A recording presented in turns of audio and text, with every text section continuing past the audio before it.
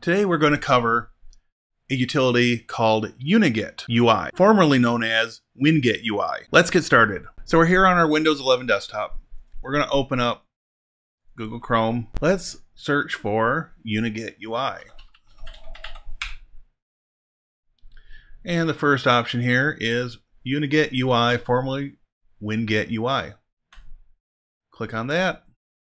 Yes, we're going to agree to using cookies. So we've got a few options here on how we can actually get this. You can do a direct download. You can grab it from GitHub. The option we're going to choose today is none of the above. We're going to open up a terminal and we're going to do winget search UniGetUI. And wouldn't you know it, that is actually available. And what we're going to do is we are going to highlight the ID, hit enter, and then we're going to say winget install and right click the mouse button and hit enter. And with a little luck, we should have this installed in just a moment. And we'll close our terminal window. And now that we're fully installed, we can open up UniGetUI, and as the icon says, formerly WinGetUI. This is run by an administrator, not recommended when using UniGetUI as administrator. Every operation launched from UniGetUI will have administrator privileges. You can still use the program, but we highly recommend not running UniGetUI with administrator privileges. Fine for right now. We're just going to take a look around. So we have a big search for packages here and search mode by package name or ID. So let's say we wanted to search for Firefox. It will in fact find Firefox and you can install it. It tells you the package name, ID, the version number, and the source. So as you can see here, we are able to get packages from more than one source.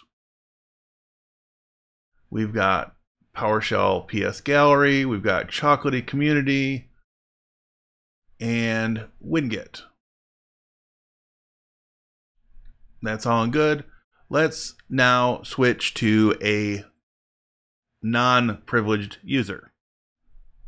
We're going to launch UniGetUI with a non-privileged user.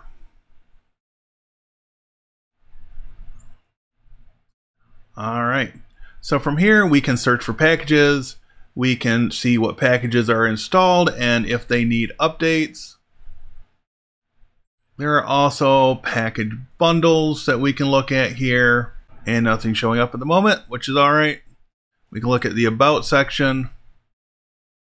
And disclaimer, UniGetUI is not related to any of the compatible package managers. It's an independent project. Good to know. Discover packages. Let's say we wanted to search for Advanced IP Scanner. It's going to do its thing. And we've got one package.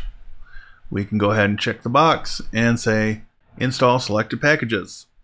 And we've got a UAC prompt.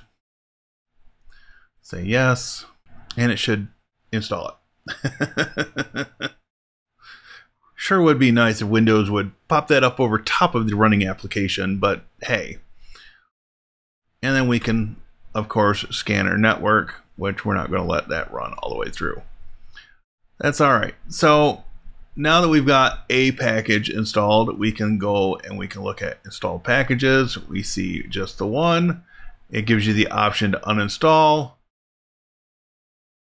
uninstall as administrator, interactive uninstall, settings, I'm guessing, are options, package details. You have to have it selected.